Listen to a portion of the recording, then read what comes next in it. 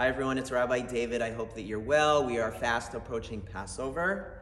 And of course, now we've been 1 year dealing with this pandemic.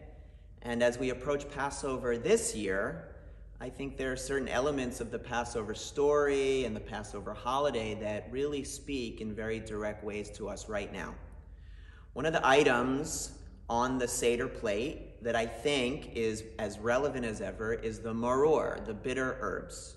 The bitter herbs are one of the few items of Passover that are mentioned actually in the Torah. And the rabbis were very insistent that we all try the bitter herbs at Passover in an attempt to gain just some sense, some understanding of what our Israelite ancestors experienced, the bitterness of their lives, the hardship.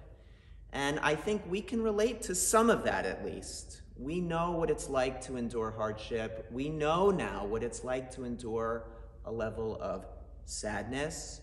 This has been a hard year for all of us, and for a lot of us, a very bitter year. And so as we experience those bitter herbs, we connect in various ways to the various moments of hardship that our people have experienced. But we also come away knowing this, that just as they experience hardship, bitterness, sadness, disappointment, all of the things that we all know all too well now, we also come away from Passover with a newfound sense of hope and optimism.